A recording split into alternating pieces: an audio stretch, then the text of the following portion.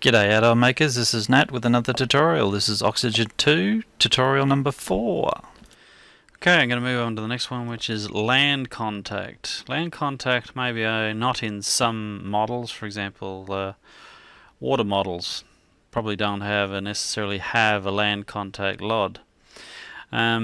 Basically there's not much in this LOD except looking down here we've got 6 points, and basically 1 point under each wheel. So as you can imagine from the name, and 6 points with 6 wheels, it probably has something to do with where the model meets the road.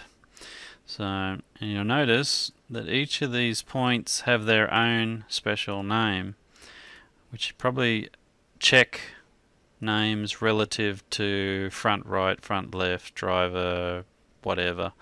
So again, the name section's relevant to location in the model.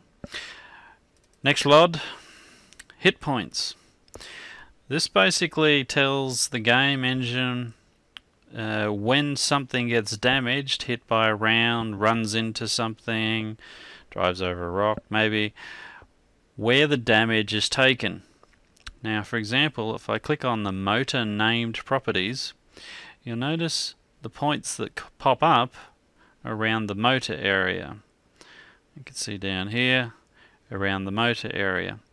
So what that is telling the game is when, for example, a round is taken into the front of this vehicle, there's a good chance it affects the motor of the vehicle. Other names there are obviously very much relative to wheels, for example. When you click on the name, you can see that basically the highlighted points are relative to a wheel. Okay, next one, view geometry. Now, view geometry, when I have a quick peep in the preview, is similar to the geometry LOD. But this one's called view geometry. And what this is about is basically representing in-game. Of course, this is invisible to the game player, but this is what the game uses to calculate whether somebody standing on one side of the vehicle can, for example, see somebody else standing on the other side of the vehicle. It provides a physical barrier, visible physical barrier, so that AI, etc., properly interpret these objects in game. So, for example, this basically blocks the view. So if we go back to the model, again, there's nothing overly special about this. It doesn't have any mass, but you will notice sharp points in the area, but it looks like there's no need for 3-pointed faces. So triangular faces is not a requirement of the view geometry. Okay, similar one, we're going to look at the next one, which is called fire geometry. Now the fire geometry is very similar in the sense that this is what actual rounds or bullets or missiles will hit.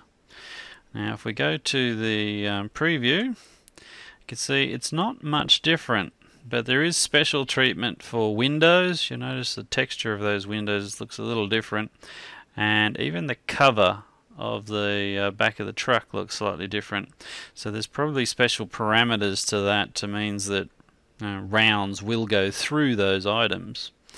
But what this is representing is basically where rounds will hit. So they can hit the wheels, they can hit the cab, can hit the bonnet, and so forth. And we'll go back here. You notice that we've got the proxies back. The proxies have been represented in this view. The cargo proxies and the driver proxies. What this means basically is because it's in this view means you can shoot it. So if there's a driver in the vehicle represented by this proxy, they can be shot. That's basically what that really means. Okay, that's basically the main areas on the LOD, I will just go back and mention something else concerning view LODs. This is a view cargo LOD. There is other LODs in different models.